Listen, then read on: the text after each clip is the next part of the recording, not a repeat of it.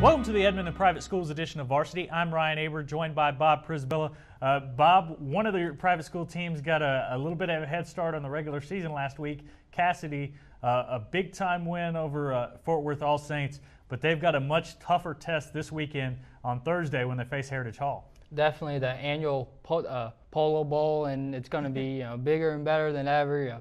Cassidy, dramatic, come from behind win on Friday, and down by 7 in the fourth quarter, and not having the recent success to really fall back on. Those kids really pulled through, punctuated by a 32-yard field goal, time expired by Andrew O'Bannon. And Heritage Hall is a team that's a little bit banged up here going to the regular season opener. Yeah, they are. Everyone's penciling them in for, if not the championship, at least to be contending for the championship. And they've lost 2 starters to injury. Kicker Austin Smith will be out 2 months with a broken ankle. And lineman Quintez Struble is out for the season with a torn ACL. Yeah, tough break for the Chargers. Do you give Cassidy much of a chance in this game, though? Have to, because of riding the momentum. We'll see if that's too much of an emotional letdown after such a huge win. But it'll be interesting to see with the Chargers because, like I said, everyone has talked them up. Now is their chance to prove it on the field. And I know that's where you'll be Thursday night.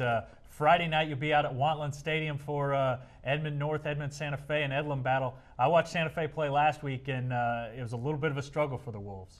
Yeah, trying to replace that solid core they had from last year, and not just on the field, but that leadership has really been a challenge. And I think Friday night is the first step to see if maybe they're on the right track to doing so.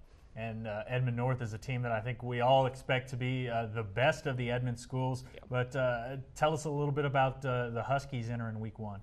They've been a little banged up in the scrimmages, actually. Quadon Henderson missed last week, just for precautionary reasons, but that gives you reason for concern.